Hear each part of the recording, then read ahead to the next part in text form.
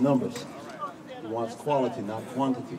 Many are called, but few are chosen. We're going to open this morning in prayer. I ask that you bow with me, indulge me in your prayer, that all hearts and minds be clear, that we focus on the purpose of our being here.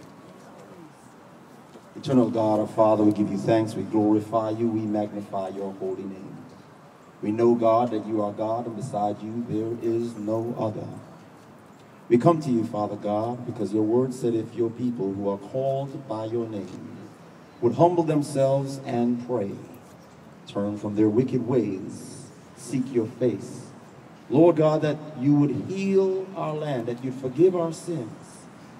And we need you this morning, Lord God. We need you, Father God, to search our hearts, to search our minds, to ensure, Father God, that as we come to you, Father God, we come to you in decency and in order.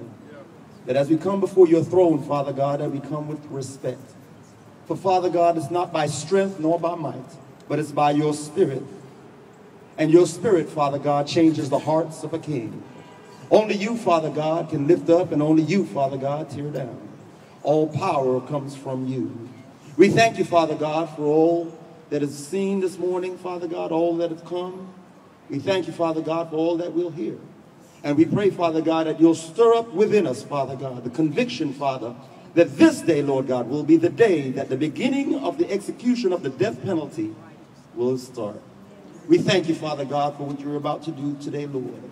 And we pray, Father God, that all speakers will be anointed to speak with power, with clarity, with conviction against these walls, that they will be torn down and that this mountain will be cast and removed into the sea. We pray now in the matchless name of Jesus. Amen, amen, and amen.